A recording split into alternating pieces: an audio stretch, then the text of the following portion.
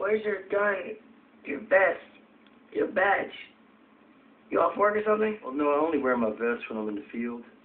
And you can't really have your gun on in this room, and I'm not a cop, so I don't have a badge. I just have an ID. You still represent the authority. Everything I hate. Just like you probably hate me. Now, what I hate's got nothing to do with you, man. You know what I really hate right now? It's kind of eating me alive. A few days ago, a police officer lost his life on my watch because I didn't have his back. And he had a wife and 2 kids. When I went to the funeral to pay my respects, his family asked me to leave. I hated that, you know. But I got involved in law enforcement because I want to try and help people.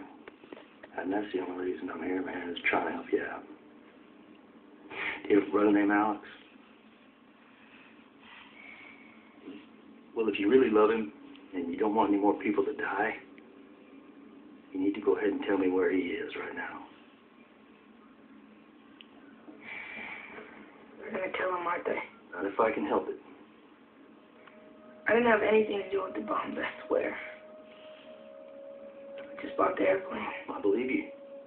But what's the deal with your brother? When the cops arrested Ralph, Alex snapped. Ralph was like a father to us. A decent man. And the cops treated him like a lowlife. So your brother's waging war against the entire Las Vegas police force because of the way that Ralph was treated? He told me he was just going to throw a scare in the cops, not blow them up. Okay, look, all you're guilty of right now is buying a model airplane. And that's not a crime last time I checked. But it is a crime to make bombs and go around trying to kill people like your brother's doing. So you got to go ahead and tell me where he is, Jason. I can't. Why not? If you really want to protect him, you've got to help me get him into custody as soon as possible before somebody else gets hurt. Where is he? He's got a house in Old Henderson. Where? In Landon. Landon. Good man. You better hurry. That show at the funeral was just fireworks compared to what's coming.